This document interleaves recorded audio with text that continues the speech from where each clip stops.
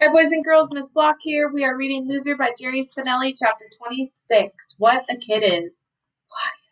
He sends his whisper out ahead of him. His whisper is his eyes, his fingertips. Claudia. He does not know it is snowing unless he turns his face up.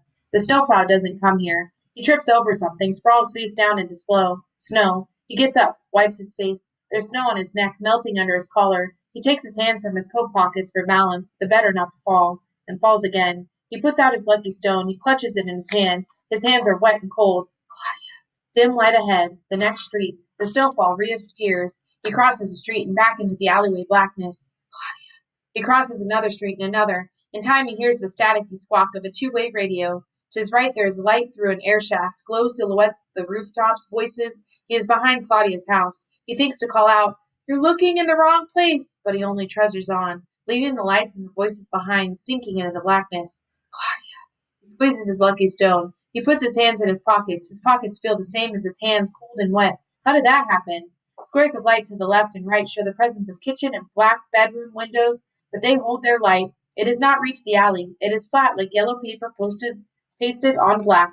He stumbles in hidden potholes, lurches against open gates and chain-left fences, and who knows what all in the cold, pillowy night. He trudges on. He no longer bothers to lift his feet.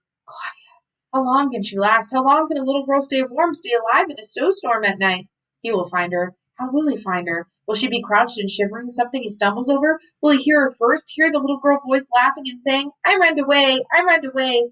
What will he say when he finds her, he thinks? He thinks he will say, "Aha!" That's all he can think of. Will she want to have a snowball fight before they go home? Will he say, "Don't be silly"? Will she insist? He thinks of Polly, his sister. Polly once was as little as Claudia. Polly used to run away too. "Gets it from Donald," his mother used to say. But that wasn't true. Donald didn't run away. He left the house. There's a difference. Polly ran away. When Polly got a notion, it was, "Katie, bar the door," as his mother used to say. Maybe she should have said, "Katie, get the leash." But there was no leash and no harness, and if the door wasn't barred, it was Polly down the steps and up the street. Whoever was closest, that was your job. Get Polly. His father used to say, "Someday I'm going to call her a bluff. I'm going to let her walk as far as she wants." Uncle Stanley said, "I bet she'll walk all the way to Cleveland." And one day, darn it, if his father didn't do it, called her bluff, let her go, he stayed right behind her, Donald behind him. When she came to the street, she just waltzed on across it, non-stop, looked and listened for her father, his father like a mother duck watching for cars. When she realized he was behind her, she squealed and ran faster, her little rear end bouncing like a pair of apples. She didn't make it all the way to Cleveland, but she did make it to Ludlow Avenue, which his father bragged for the next several years was at least a mile from where she started.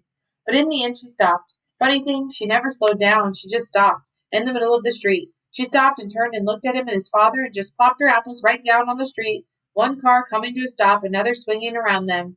She had been utterly pleased with herself. "I ran away," she chirped, and the sun was no match for her smile. And Zinkoff saw in the moment something that he had no words for her. He saw that a kid runs to be found and jumps to be caught. That's what being a kid is, found, caught. Then she did something that has never left him. Sitting there in the middle of the street, she reached up to him, not to his father, but to him, and his heart went out of him, and he picked her up and carried her home on his shoulders. Claudia. She isn't running anymore. He knows that now. She is waiting. The lucky stone, he cannot feel it. Did he drop it? He panics. When he comes to the next streetlight, he looks. The stone is still there in his hand. His hands have become like the stone, cold and hard and unfeeling.